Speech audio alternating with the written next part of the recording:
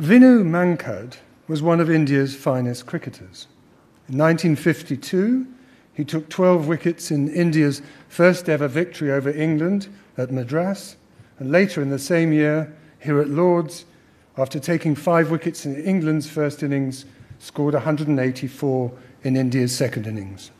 Until one Ian Botham broke the record, he took 100 wickets and scored 1,000 runs in Test cricket in fewer matches than anyone else. But many today know him for only one thing, and that's regarded as disreputable. Twice during India's tour of Australia in 1947-8, he ran out Bill Brown when the latter backed up too soon. The first time was at Sydney, when the Indians played an Australian 11. Mankad warned Brown, but when the non-striker again left his crease before the delivery, he dismissed him.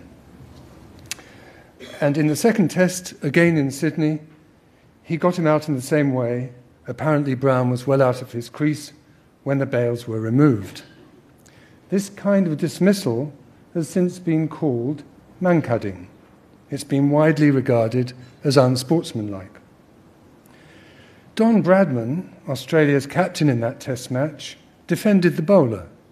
He wrote, "For the life of me, I can't understand why the press questioned this sportsmanship. The laws of cricket make it quite clear that the non-striker must keep within his ground until the ball has been delivered.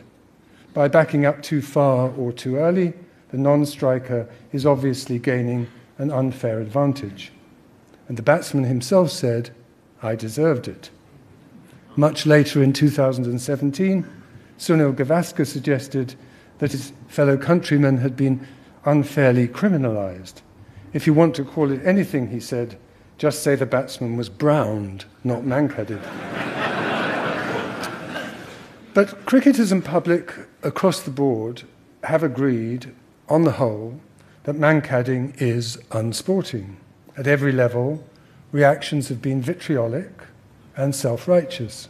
Whatever the laws said, we knew it was wrong, or we thought we knew. Over the past few years, opinions have shifted. 5 years ago, I was here watching England play Sri Lanka in the 4th one-day international of that series. Chasing a total of 300, England were 111 for 5 when Jos Buttler joined Ravi Bopara. They added 133 in 16 overs.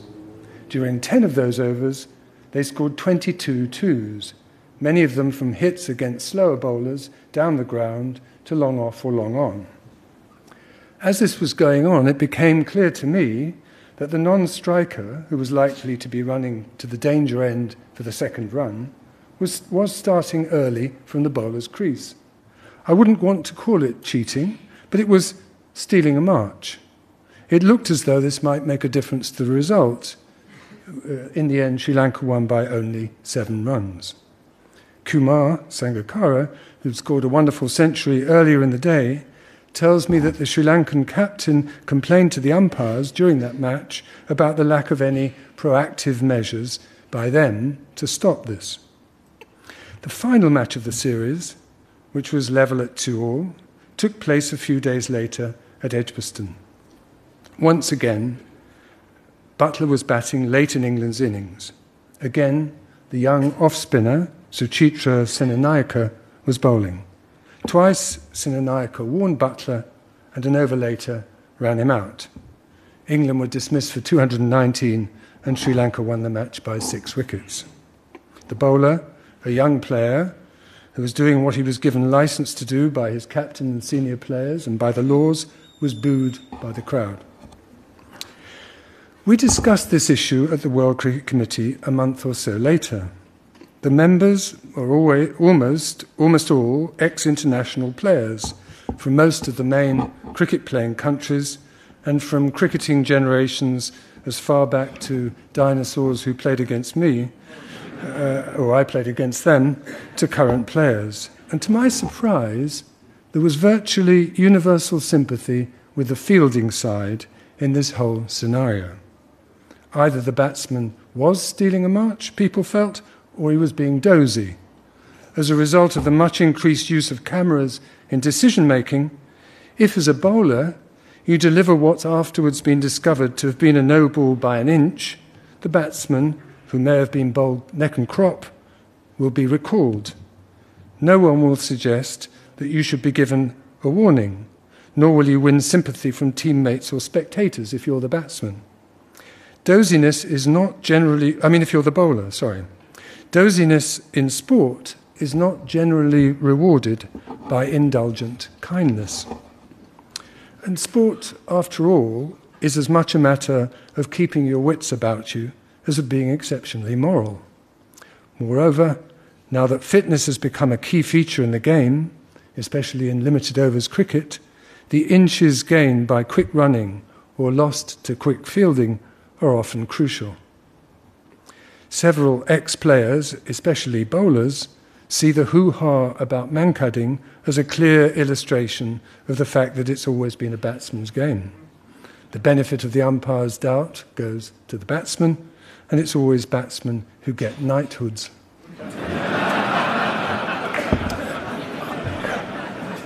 I, too, had changed my mind watching that Sri Lankan match. I was no longer inclined to describe the action of Senanayake as unethical or as against the spirit of cricket. 5 years later, Butler was again run out, not long ago, while backing up, this time in an IPL match. And bowler was Ravi Ashwin, the Indian off-spinner. This dismissal, again, aroused somewhat shifting responses.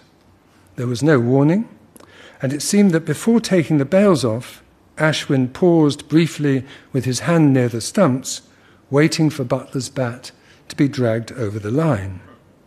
It's arguable, too, that the decision was actually wrong, since Butler's leaving the crease took place after he would reasonably have expected the ball to have been delivered. The on-field umpires might even have been wise to consult the third umpire before coming to a decision. Along with many others, I felt that this was indeed a bit too cunning, a bit shabby. But I'm also certain that it's up to the non-striker to wait until he sees the ball leave the bowler's hand. As for Butler, I'm reminded of Oscar Wilde, who said, "To lose one parent may be regarded as a misfortune. To lose both looks like carelessness."